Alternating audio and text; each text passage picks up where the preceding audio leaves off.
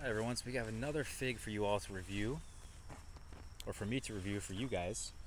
And I hope that these reviews are giving you guys some good insights into what varieties you should look for yourself.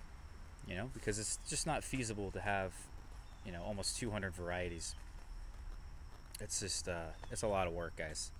But this is one that I think is definitely worth having in many, many climates. This does well just about everywhere. It's called Longue D'Aout.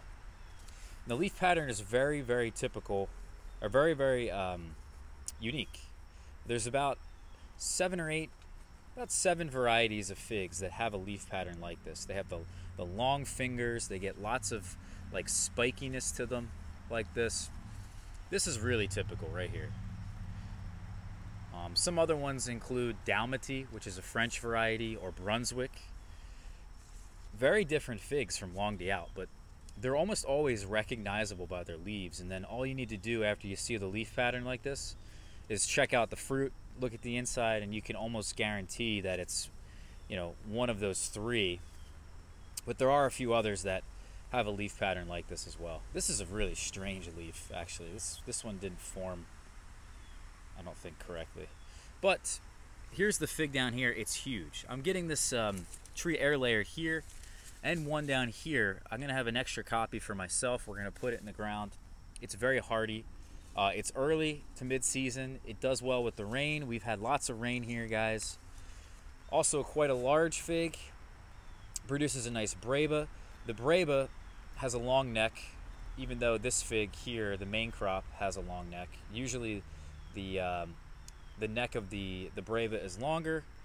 So it's really a nice short season variety. It does well in the cold, does well with the rain, but it also does really well in warmer climates. This is a really tasty, tasty fig that I ate one from a friend's tree last year. I also ate some from my own tree, but my trees are pretty young. He gave me a perfect one that blew me away.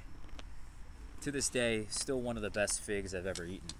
Let me just show you guys the fig, I guess, for photo's sake. We can get some shots of this. This is huge. This is about probably 100 grams. This is one of the bigger figs that I've eaten this year. I think it's so large right now because there just isn't that many figs on the tree. Simple as that. A lot of the energy is being dedicated to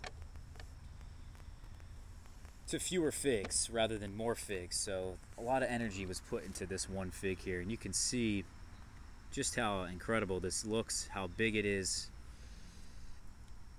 Usually this thing would be filled with honey, but I think because the weather is so crappy, I didn't want to chance it. We got a lot of rain last night, and I picked a bunch of my figs before the rain because of that.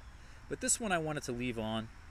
In fact, I should have left it on probably even longer, assuming there was no rain, but it is what it is. You got to do it. You can tell it has a red interior that's pretty glossy, and either that's water or honey. And I'm going to bet with you that's some honey, because that's what this variety does. It produces quite a bit of honey, and the red interior you see there has a lot of berry flavor to it. It's quite interesting. Let's give it a try here for you guys. Previous years, this has been a 9 out of 10 for me. One of the best figs in my collection.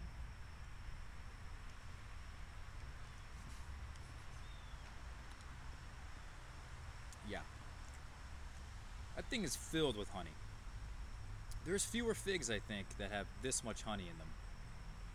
Or few figs that have this much honey in them. It's very, very sweet.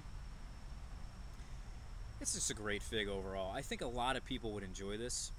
Not just myself.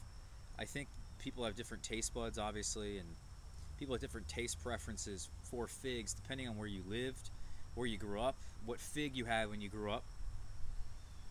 A lot of people love honey figs for that reason, but I'm not a huge fan of honey figs. But this one here, I think a lot of people would enjoy. One, for the size, and two, for the flavor. I think is very reminiscent of figs that people probably grew up with. So this is Longue D'Aout. It goes by many, many names, but Longue D'Aout is what we call it here in the States. It's the most common name. Now Niagara Black is another one. Nordland is another one. Peretta is another one. So if you live in Europe, you can find Peretta from Lubera Nursery. You can also find this fig on the internet here in the United States and ship it to your house. Very common variety. So this was Longue D'Aout. Really, really good. Again, one of the better figs I own. So thank you guys so much for watching, and I'll catch y'all next time. Take care.